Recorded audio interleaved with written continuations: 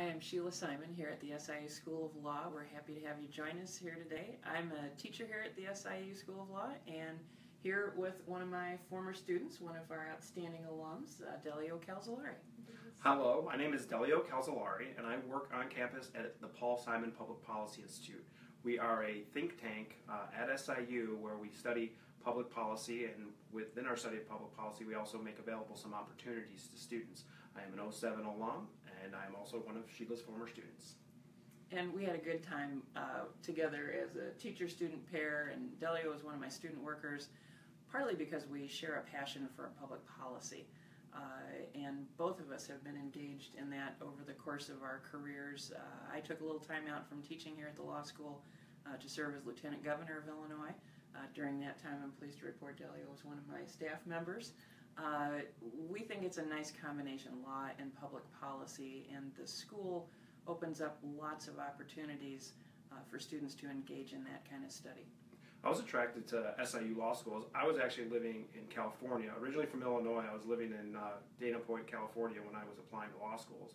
What drew me to Southern Illinois from a very, very nice beach community in Southern California was the existence of the Paul Simon Institute. There's some, at the time there were some organic collaborations. Now we've formalized more of those programs. But also one of the things I thought about, particularly having applied to and been accepted to schools in California, was my debt load once I would get out of law school. And I made the decision to come to SIU. I'm also a veteran, and for the veterans out there who are watching this, if you're from Illinois, there's a very generous Illinois Veterans Grant. And I used the Illinois Veterans Grant to cover most of the cost of my education here. But even without that, SIU is a very reasonably priced school related to other law schools. So I made the decision to pack up a U-Haul and move from California to come to Carbondale and get my education here. And I made the right call because after law school, I left with minimal debt, which allowed me to do some things that I wanted to do that were not the most lucrative. Right off the bat, I worked on President Obama's campaign starting in Iowa in the primary, unpaid in the beginning. But don't think that you're going to be rich working campaigns, but was able to work a whole year. Had I had student loan debt, that wouldn't have been able to happen. And Delio has exposed one of the key flaws of the law school here. We're not on an ocean here in Southern Illinois, but we do have some advantages. And one of the neat things for me as a teacher here is the community that we built here, and being able to get to know folks like Delio and the rest of my students. I'm going to be leaving later today to go to court. No, not court today. Anyway, to go meet with clients in West Frankfort, Illinois.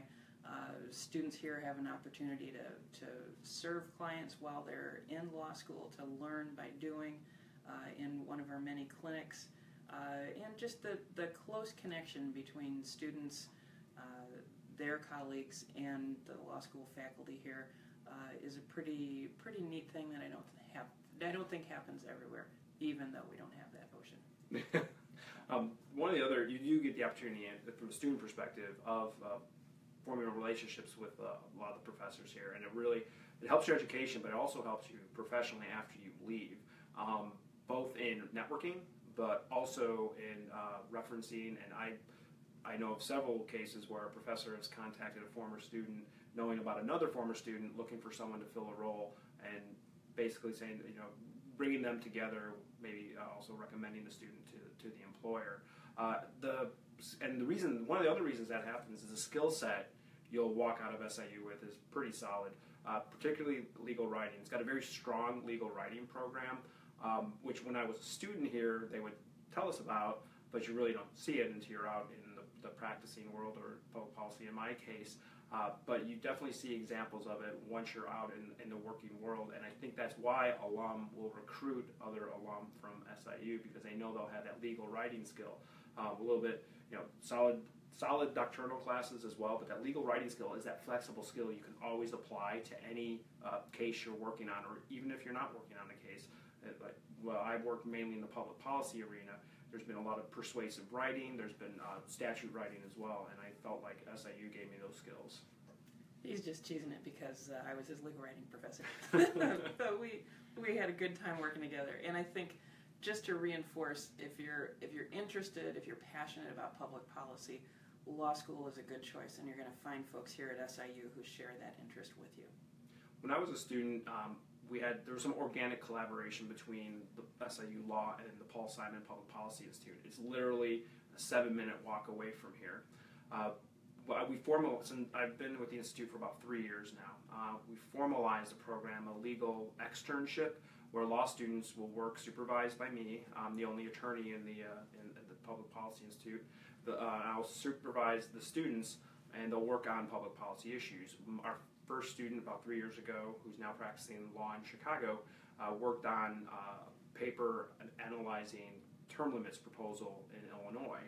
It was a big issue in our last gubernatorial election, and this student we also hosted with other civic groups in Chicago, we hosted a conference that was headlined by a former governor of Illinois, Governor Edgar, and the student had the opportunity to present his research at this formal event at the Union League Club of Chicago, and he also produced a paper that we published in our publication called The Simon Review, which the readership is widespread, we know, because we get calls occasionally, or actually frequently, from judges and elected officials asking for more details on things or to get more copies.